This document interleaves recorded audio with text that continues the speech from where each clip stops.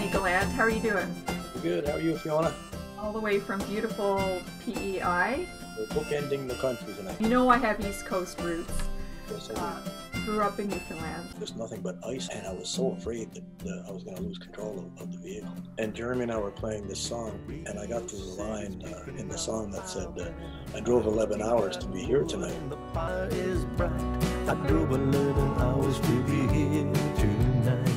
And I realized, oh my God, that's exactly how long it took us to drive to get to that. Came out for the 2010 Olympics.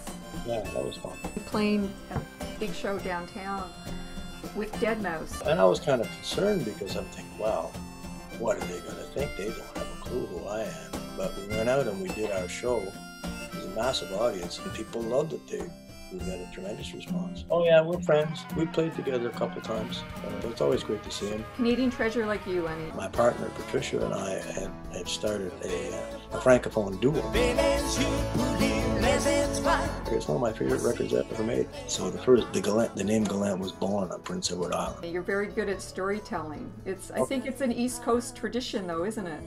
Yeah, it's like you have to be a storyteller and part-time comedian to be able to do a show around here, it seems.